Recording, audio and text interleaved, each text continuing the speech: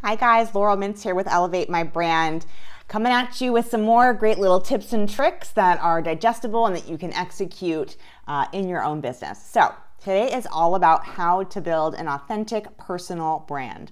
Now obviously you know we do a lot more corporate branding and product branding, things like that, but within that, there are oftentimes C-suite executives that need support with personal branding. And so I wanted to just briefly touch upon that today and give you some tips and tricks on how to build a personal brand.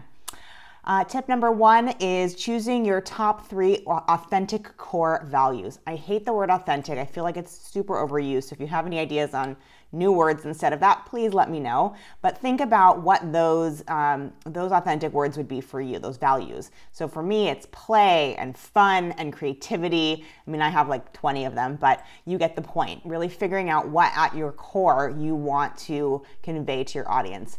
Then it's about choosing your top areas of interest or expertise. So we're kind of creating like this graph of who you are, what you do, and how you present yourself. So what are the top few 3 things that you are great at and that you also like to do?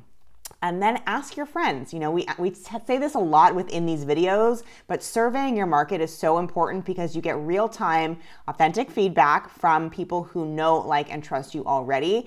And even if it's not what you want to hear, sometimes it can open your eyes to things you otherwise would be unaware of. So definitely survey your audience, whether that's a formal survey through Typeform or SurveyMonkey, or whether you're literally just picking up the phone and asking your friends, like, who do you think I am? What are words you would use to describe me, etc. And then similarly, choosing a mentor or an advisory team who you believe would give you that same kind of really authentic, honest feedback.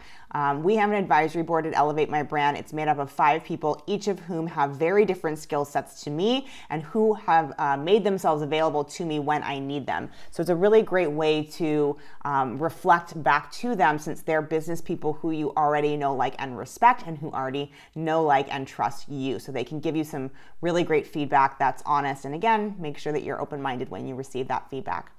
And 5, talk to your best friend in life. There is no one who's going to give you better feedback than your best friend. Maybe your parents, although sometimes you don't want to hear that. It's really about creating a community around you, asking for real feedback, and aligning that with what you like to do, who you believe you are, and how you want to show up in the world. So those are some of the ways to building a personal brand. And of course, there are things like color theory.